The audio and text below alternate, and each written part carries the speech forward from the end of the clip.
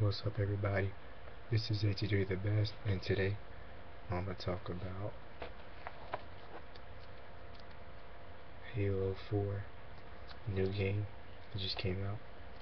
And this game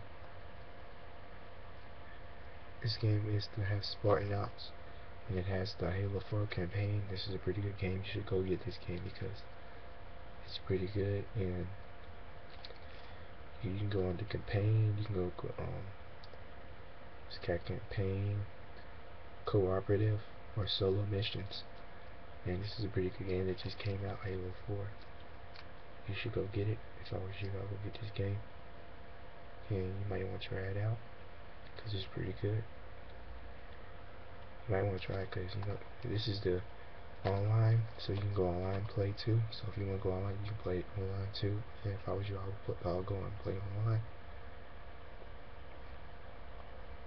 I'm saying they got online. They have the they got the new Spartan Ops.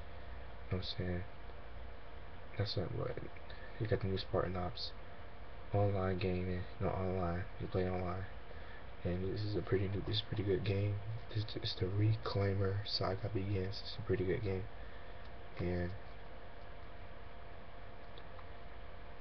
it says player versus player action or something like that. You can do the player versus player action if you want to.